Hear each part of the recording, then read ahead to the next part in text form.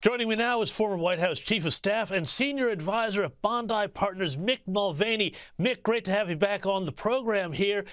4 more years, pause. Look, I know we talk about this sort of thing pretty often, but what is going on here with the president that even an auto cue seems to be defeating him? Yeah, James, I'm not sure if the Ron Burgundy movie Anchorman was a big hit in Australia or not, but it's being referred to here as the Ron Burgundy moment in that movie. Yeah. The lead character was famous for reading literally everything on a teleprompter, and that's where we are now with Joe Biden. It didn't go well, as you can imagine. It will be spoofed on many comedy shows over the course of the next couple nights. And it's just more indication, more fodder for those who are worrying about whether or not Joe Biden has the mental capacity and ability to do the job. There was a program here over the week that did a side-by-side of President Biden just the last couple of days and President Biden during the election of 2020. And the man is clearly not the same as he was just a couple of years ago. No, I mean, I think you're right. I was looking at a speech that he gave in 2019, and it's just a completely different person. But in terms of the media treatment, if any Republican was having these sorts of problems on a regular basis, I mean, the New York Times would be in meltdown. They'd be talking about invoking the Constitution to get the vice president, in. I guess it's because you got Kamala Harris here as insurance.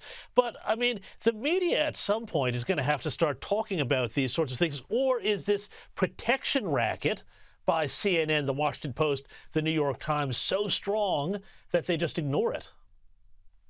Your example is not wrong, and it's not hyperbolic. I remember when I was in the White House with President Trump, he gave a speech one day and slipped for just a second going down a wet ramp. And the headline of the New York Times the next day was whether or not he was mentally fit for office and should we have a national discussion about replacing him as being unfit for office.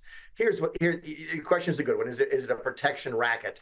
This is Trump derangement syndrome. It's essentially anything that prevents Donald Trump from becoming president is seen by many on the left, including many in media, as a good thing. The ends justify the means. Anything that prevents Donald Trump from winning re-election is a good to these people, and that's what you're going to see. It doesn't surprise us. If you complain about the double standard in American media, that's all you're going to do is complain, because if there was not a double standard, there'd be no standard. It's not going to change, but the American public is seeing it again and again and again, and it's one of the fundamental reasons that Joe Biden continues to struggle in the polls. Yeah, now let's talk about, though, this other attempt to take down Donald Trump, which is this hush money trial in New York. The judge, who people have said has links to the Democrats, has said that Trump was losing credibility. His lawyers were losing credibility in their arguments that the president shouldn't be punished for violating a gag order in the case.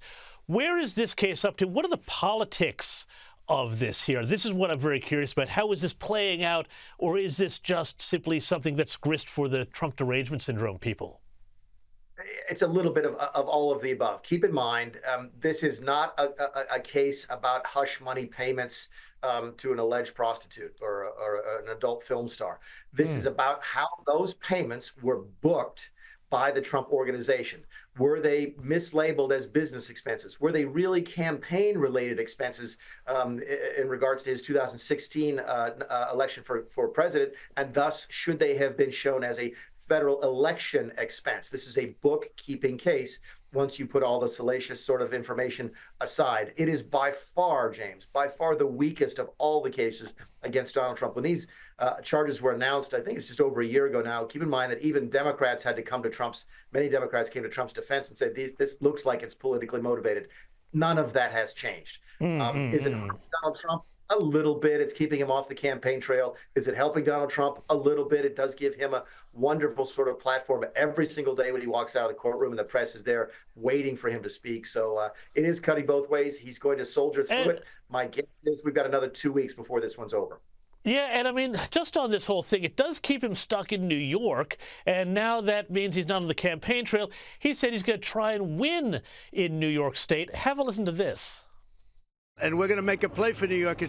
They said, I just heard there was a very good poll came out. Normally, a Democrat will win New York. Biden is the worst president in history, and we have some very bad people here, but we have the greatest people, and they're right behind me.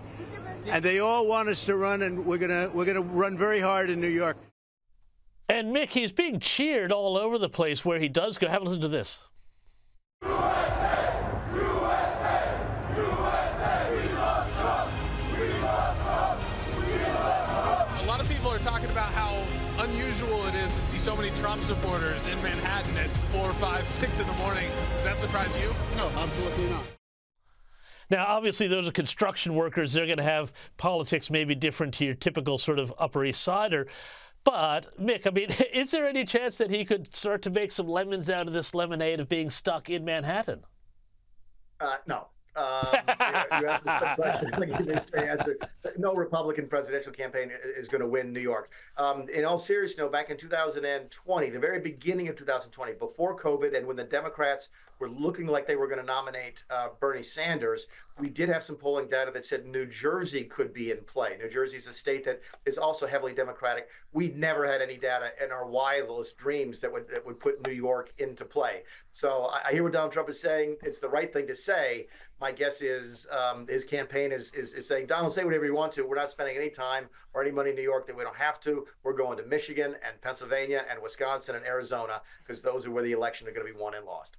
And finally, Mick, just on this other case here, the one before the Supreme Court around immunity for ex-presidents, it does sound in the last few hours like the Supreme Court is going to wind up giving some immunity to former presidents. Is this going to wind up being a big win for Trump and a shutdown to the lawfare that they've been pushing on him?